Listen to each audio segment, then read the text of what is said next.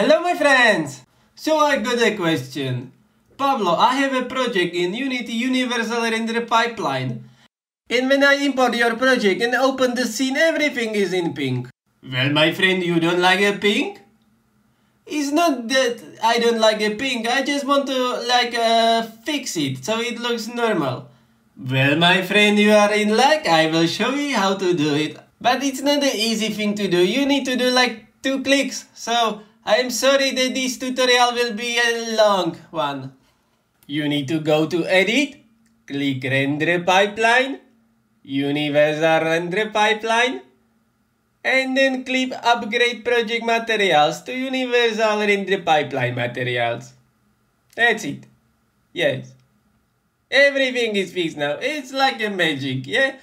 I can do it over and over again all day long. So this is the video and thank you for watching. And if you have any other question, please put it in the comment.